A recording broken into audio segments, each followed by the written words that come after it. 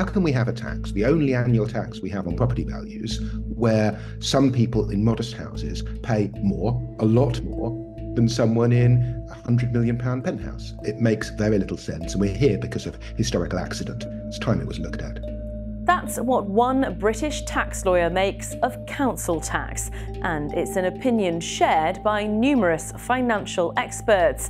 The Institute for Fiscal Studies has labelled the current system absurd, while the Institute for Government has called it incredibly poorly designed.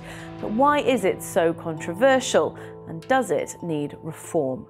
Council tax, as we know it today, was introduced in 1993 under the John Major government. It was done in response to the hugely unpopular poll tax introduced by Margaret Thatcher, which sparked riots across the UK. Council tax is a tax on property and helps pay for local services like rubbish collections, libraries and schools. Houses are split into different categories known as bands. Scotland and Wales have their own bands, but in England there are 8 of them from A to H, with Band A houses worth the least, up to £40,000, and Band H the most, more than £320,000. The higher the band, the higher the rate of tax, with each council setting their own rates. But there's a problem. The band your house falls into is based on the value of the property in 1991, not today's price. Here's that British tax lawyer again. Since then, 2 things have happened. First of all, there's been a massive explosion in house prices, particularly in the southeast, particularly in London, particularly in prime London. The second thing that's happened is that the valuation basis of a council tax was never changed. Politicians are terrified of changing council tax. Some people will pay more, they will be angry, and therefore when your house is valued and put in one of these bands for council tax purposes, it's valued using a kind of imaginary time travel that looks at what its valuation would be in 1991. That's bonkers. So, 2 houses could be tens or even hundreds of thousands of pounds apart in value today, but remain in the same tax band because they had the same value more than 3 decades ago.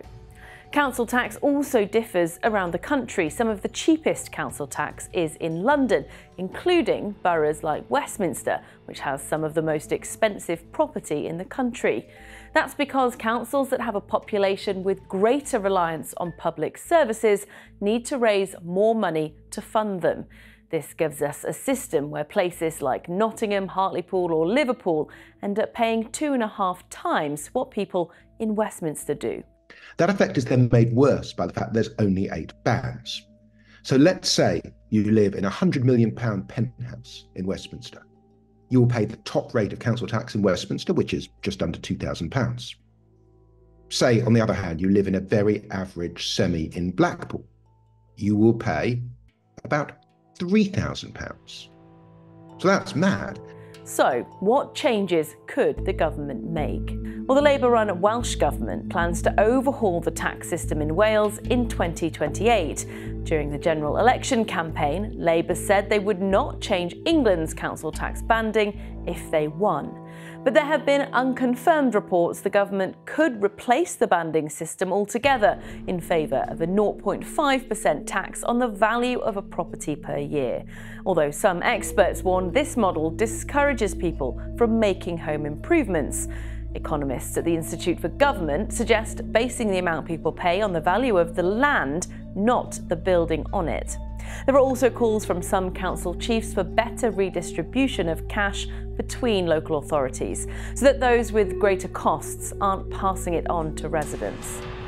Changes to taxation often produce winners and losers, but the current system is widely considered most beneficial for the very wealthy.